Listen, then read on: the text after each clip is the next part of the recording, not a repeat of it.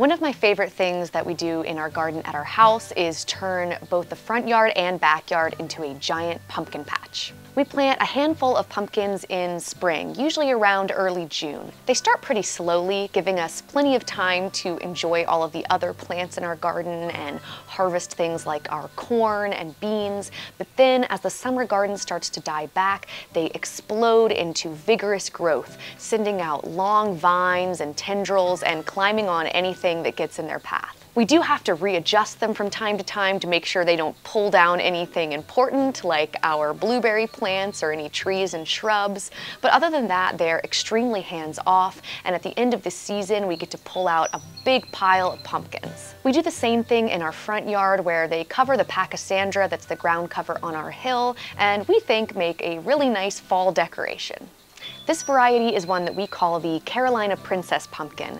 It comes from seeds that I got from my mom, who got them from a farmer friend in North Carolina, and we've been growing it in our garden year after year after year and saving the seeds, so it's kind of become its own variety that does really well for us. We have family in town, so we got their help going on a scavenger hunt to find all the nice big pumpkins that we're ready to harvest. We harvest them when they are fully mature, but still mostly green. As long as the stem is nice and hard and the skin is toughening up, they will cure perfectly well indoors, where they're much less likely to be found and eaten by some enterprising rodent. We also do this whenever there is a hard freeze in the forecast, so we can bring in any pumpkins that wouldn't make it through that dip in temperatures and let them finish curing inside where it's nice and warm.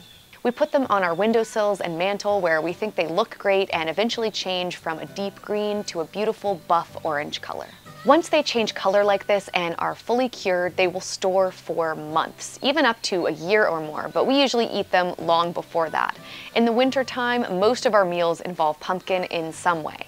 We tend to go for more savory dishes, so putting them in things like stews and tacos, or simply roasting them with spices to have on the side. But since we're not limiting ourselves to only homegrown or gathered food right now, I wanted to make something that I always associate with this time of year: pumpkin cranberry muffins. But first, a quick message from this video's sponsor, which is us. If you want to learn more about how to grow your own food, like these big old beautiful pumpkins, we actually have 2 comprehensive online courses that teach you exactly that. One of them is how to forage your own food, and the other is how to grow an amazing and productive garden. They have all kinds of detailed information on how to live and eat off the land, even if, like us, you don't own a big farm. You can buy them both as a package deal, so once you're done with this video, check out the link in the description where you'll also find a discount code.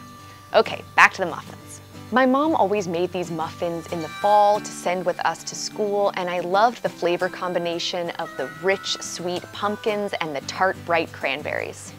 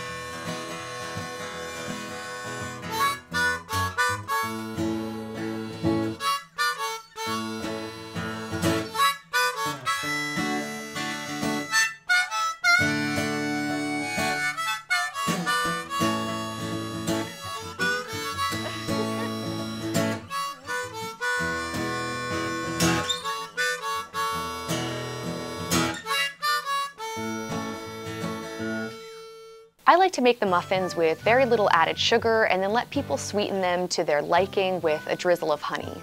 We're lucky enough to have lots of honey right now, so we're enjoying the luxury of just really letting it flow freely when we want some sweetness.